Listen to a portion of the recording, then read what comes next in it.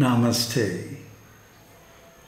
So today is a beautiful day. Finally got some good weather, and it's Pongal, which is a big holiday in South India. All the shops are closed, and so I'm cooking myself up a big bowl of pasta with bean sauce. Anyway, now don't ask for me to do cooking videos. Anyhow, this is about chapter 26 of Lakṣmī Tantra, which you should watch first before watching this. And it's about the 7 Vidyās. Well, what are the 7 Vidyās? Tara or Aum, Tarika or hrīm, Anutarika or śrīm,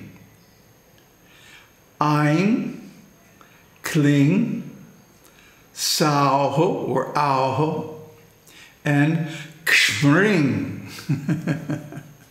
These are the 7 Vidyās. Now, what do they mean? Well, let's let Lakṣmī explain each one of them.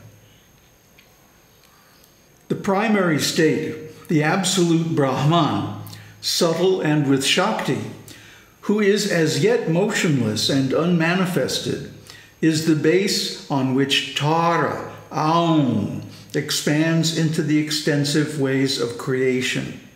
The first manifestation of the absolute Brahman, Bhavat, the existing, the Supreme Self, contains both Bhavat and Bhava, the state of existence.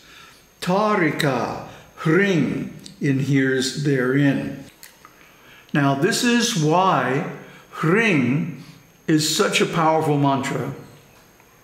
Aum contains everything, but it's unmanifest, non-dual. So there's really no distinctions, no manifestations or objects. But in hrīm differentiates between being and the state of being, bhava and bhavat. So this is a very important distinction. This is the root of duality, and hence the basis on which all manifestation has to take place. Now later at the end of the chapter she says, these vidyas, such as Anuttara, etc., are to be regarded as the rays of the vidya in the form of tarika, hrīm, and so they consist of tarika. Those who worship this tarika vidya, according to the ritual precepts, enjoy imperishable pleasures both in this life and in the life to come. Imperishable pleasures. See, these aren't material. These results from chanting this mantra, hrīm, are non-material because they're imperishable. And as we know, everything material is temporary. So it can't really count. But these benefits are imperishable, so they have to be spiritual. And what are they?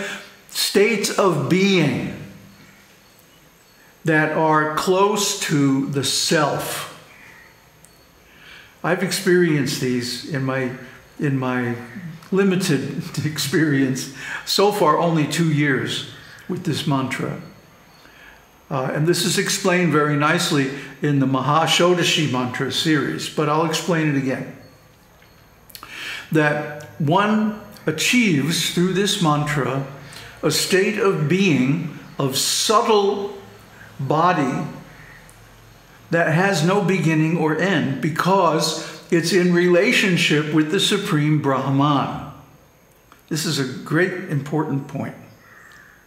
Right now, this body, this temporary body, is in relationship with the earth and the sun and nature and all that. And all that is temporary. It's born. It has a beginning, so it also has an end. But the subtle body is not like that. I mean, the most subtle body, the Anandamaya kosha, is never born because it's pure consciousness. And pure consciousness has no beginning and therefore no end. So as long as we are in relationship with the Supreme Brahman, which means Lakshmi Narayana, as long as we have a relationship with them, there is no death. Try to understand. We transcend death. That's the power of these mantras. So then the next one is Anuttarika, śrīm. Inheres in the inner state called Shanta, which is Brahman's first descent, caused by its creative urge that is chiefly characterized by existence. O Vasava, bijas such as Vagbhava, etc., exist in the second descent of the reality, called Shakti, wherein Bhava, the creative state of existence, abounds. This bija, Ain, is the source of creation and is known as Vagbhava. Now listen to the description of the Shakti known as Kundalini, which contains the entire creation coiled in a concentrated form, and which is identical with Shabda Shakti, the power of sound. So Ain is also a very powerful bija. Ain is notably used in the Guru Gayatri mantra. Ain Guru Devaya Vidmahe, and then so on. It's a secret mantra. It's only given to initiates. But the Guru Gayatri mantra begins with the bija Ain.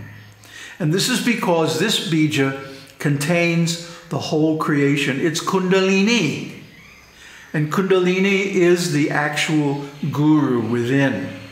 So when Kundalini rises, then one gets enlightenment. And the next one, the fifth vidya, otherwise called Kama Bija, produces the fulfillment of desires. This is the great Shakti of Pradyumna.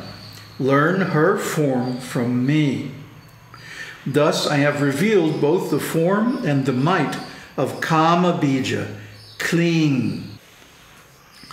So everybody has desires, and everybody wants to get the fulfillment of those desires. So the mantra for that is klīm. Now see, all these mantras are present in the Mahashodashi mantra. So if we simply chant that mantra, we get all the benefits of all, at least the first 6 vidyas. What's the next one? The 6th bija is the Saraswati Vidya Bija. Now listen to my account of that. She, this mantra who is verily myself, arising from Aprameya, contains great bliss and is auspicious, and as a container of knowledge. Thus, the 6th vidya, Auhu, or in some lineages, Sauḥ, has been duly recounted to you. This Sauḥ or Auhu bija also occurs in Mahashodashi.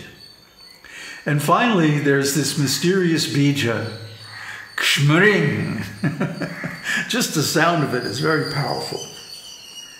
The 7th vidya, Mother Lakṣmī Vidya Bija, is the source for satisfying all 4 aims of human life, artha, kama, dharma, and moksha, both individually and collectively, and is capable of accomplishing anything. While performing japa with this bija, kṣmrīm, the adept should envision me as settled in vyomesha, and engaged in the phase of creative activity through the brilliance of my own power. But now, getting back to the other 3 bijas, between the Aum, Hrīm, and śrīm, and the final bija, kṣmrīm, there are 3 bijas, Ain, klīm, and Auhu, or sauḥ. This mantra complex, Vidya, consisting of the trio of bijas, is referred to as Tripura. when it is practiced first in Vyutkrama, reverse order, and then in Anukrama, the regular order, it also brings about identity with the self. This vidya, when successfully practiced with japa and homa, by repetition of the mantras and fire ceremony, is said to fulfill all desires. Now, what could be better than this? Huh? And in the Mahashodashi mantra, these mantras are present, these bijas are present in both the forward and reverse forms. Because the mantra goes Aum, śrīm, hrīm, klīm, aing, sauḥ. And then the Panchadashi mantra is the heart of the mantra, and then after it, sauḥ, aing, klīm. See? The reverse order. So it's present in both forward and reverse order in the Mahashodashi mantra. And we strongly advise everyone to learn this mantra and get initiated properly with the Atma Bija, so that you can chant this mantra, and anybody who tries it even for a short time is just reporting wonderful results and benefits, and so you should do that too. That's our gift to you on this auspicious day of Pangal. Aum Tat Sat. Aum Shakti Aum.